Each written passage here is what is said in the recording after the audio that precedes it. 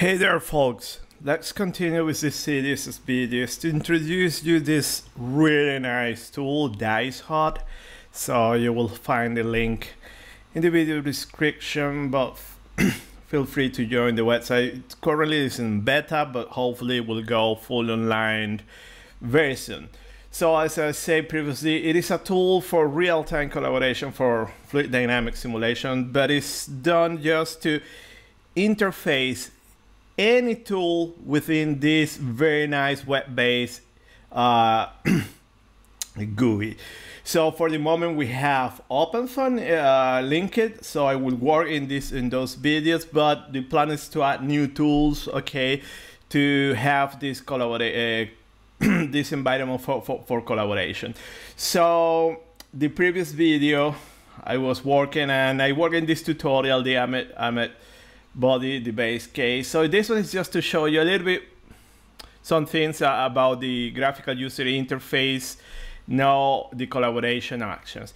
So let's revisit that. So in my case here I have this project, and I will focus on all these videos will focus in this project, so feel free just to duplicate this project. Just to show you that here we have the community tab. So if you click here, and you're going to see many projects that the community has shared.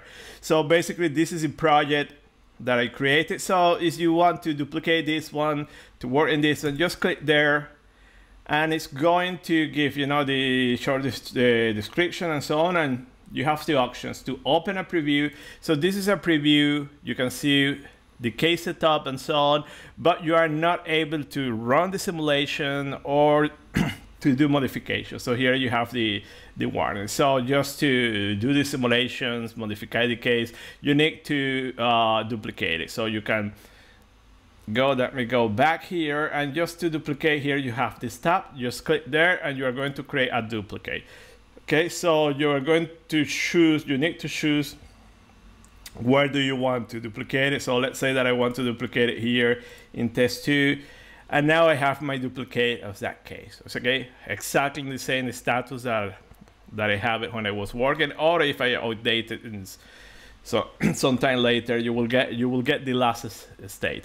So let me go back to the home, and as I mentioned here, go here. As you go here, you will see my new project. This is they duplicated here, and now I'm free to just modify this case, do whatever you want. So in this case, I will right click, and I will delete that. I don't want it there. Let me go back to my home. And this is just the first important option there, community. So if you're going to start to use this tool, and if your cases are not confidential, we invite you to share that, okay? We want to grow the community around all the users. Then we have templates.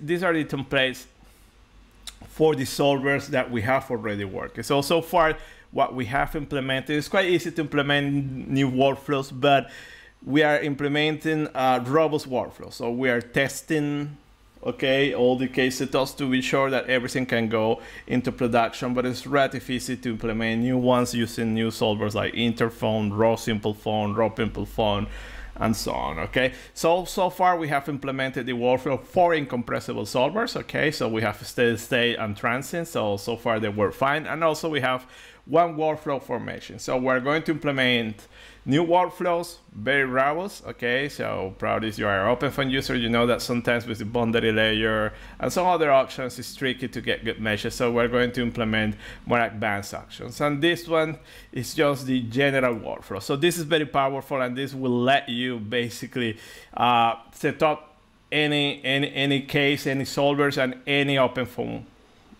version. So later we're going to explain how to use this one, but for instance, I click there in use template, and here you have the option to choose your software. So for instance, look at that, we have all these, so you can use the foundation version, ESA version, we have also the extend version, and so on, and we have different versions, okay, depending, okay. So this is build daily, okay, so this is let's say the most flexible one, a little bit trickier to use, but later we're going to dedicate a video for that. So for instance, remember from the previous videos that if you want to create the mesh here, just click there, okay, use this template, import the geometry, and that's all. You have your project, and then you can change the name. Remember to click here, rename, load geometry, and so on. So the next video we're going to revisit that. This one is just for collaboration. But something interesting that I want to show you here about this collaboration section. So see here that you have the J here. This means that that is my user. Okay, I'm working there, but I can share this case. So see that you have this tab here, share. So as you click there, see that here you have an address, a web address to this project. So you can share this with the community, okay, and then people can log in. So by the way, you will need to give access to that people if you want them to modify. So later we're going to visit that, but now I want to go to this tab, publish to community. So this is the one that you publish that case into the community. So as you go here, publish, just get some description, and that's all. And later also, if you want to publish, you're going to have that action. But coming back here, so see that you can share with the community. You can upload the whole community to edit or to start run simulations and so on. So be careful with that, because if you have, let's say, your account, your credit card, anybody will be able to do that. So let's say that I don't recommend you to use this one here. There is another option that later I will show you, that you can create your own personal group. So this is a group for the whole web, which can be a little bit dangerous. But let me copy this address, and just to show you that if I go here, I put it here, I will have access to that document. Okay, let me go here. And let's see. Okay, let me copy this. Current. Okay, so I put this one, copy. And now I have access to the document, and see that, and let me put the tab next to the other. So we have here, and see that you have two icons here. Okay, so anonymous. So see that here you have the underline. So this is an anonymous user. So I'm not able to modify this one. I can follow back what the other user is doing. This is the case because I'm sharing anonymously.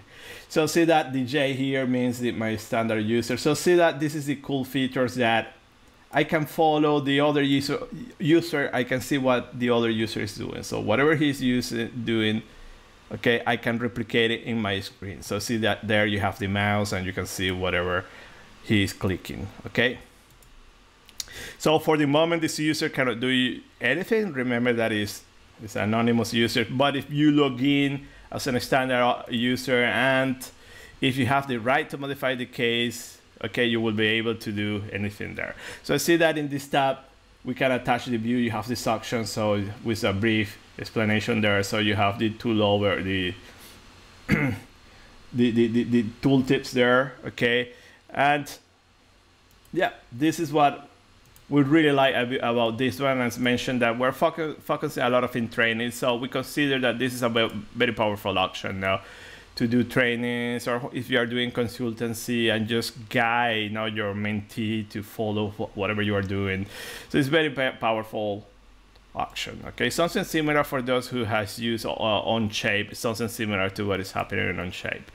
So just to show you that tool, okay, so let me go back. So we have seen how to share the cases with the community, and when I mentioned that it's better to share cases with your specific communities, you go here in settings, main settings, and here members. You can add new members. Okay, so you can look here for the other member.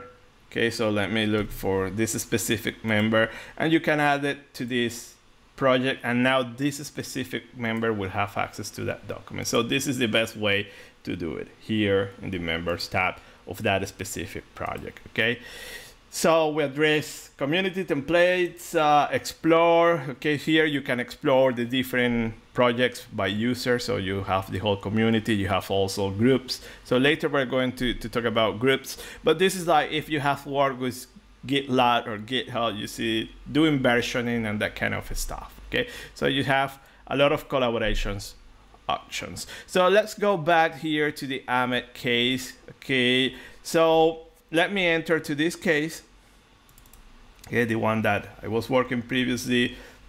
So remember that you can share your case here, okay, or you can give access to the users in the other way. Now that I show you here, you go back to your home and you enable for this specific project here, you enable the user that you want to give access. So let me click here, okay. And just to revisit options here, you can rename, you can switch the app, move here. We have the mesh. If you want to change to another software or app, do it there. If you want to delete this one, you can delete here. You have some settings here, okay, local settings. Then here you have the help, okay, very useful. So they're working on this help also to build it a very detailed, now to have a very detailed documentation what is happening. So also I invite you just to click there. Okay, here you can duplicate, and then here you have some other settings. Okay, later we go into more details with more advanced options. Okay, but let me go here. This is specific to machines, so probably you know that in Snappy you have many options, so we're hiding those options from the user.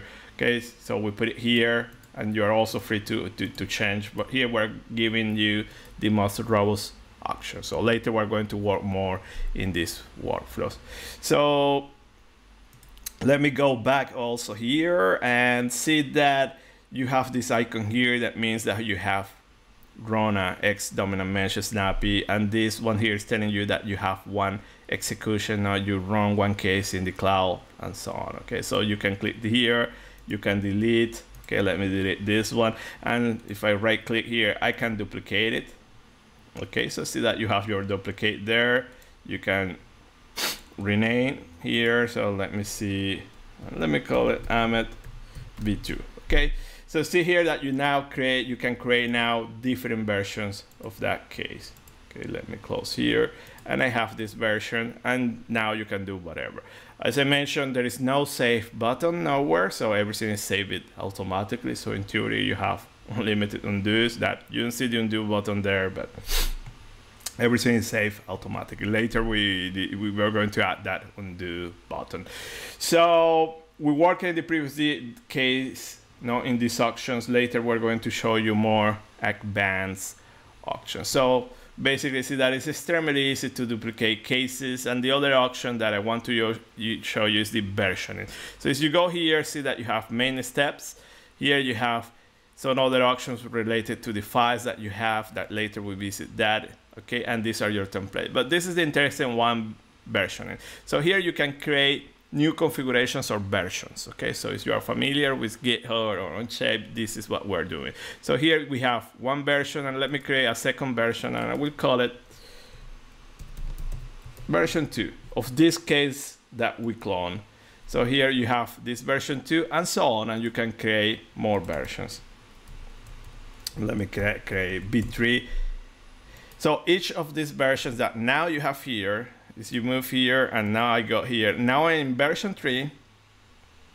You have it here, okay, all your versions, and you can set up different boundary conditions or different cases. So you can run parametrical case. So later also we're going to deploy that environment to set up this parametrical case or optimization cases.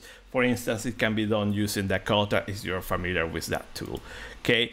So also you can come back here and you can just erase those versions there. So remove, and we have the starting version.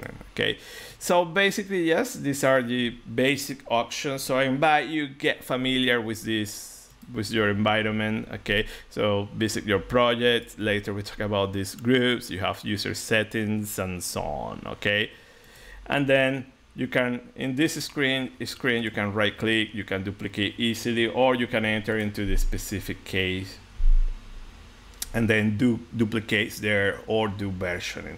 And the most important thing that I would like to stress is when sharing cases, I recommend you to do it here in the members tabs, okay, specific members. So you do it inside the project, okay, and let me go back. You will share that with the whole community, so probably might be a little bit dangerous because if you click in a specific option, okay, maybe you are giving access to the whole community also to to launch simulations, and it's going to use your computing time. Okay, so it's better to do it outside rather than in here. And if you want to share your cases, whatever you are doing, do it here. So you publish, and you're publishing that to the general community. So when you publish, the community cannot modify that case. And just to show you here, and yeah, I mean, let me call it like that.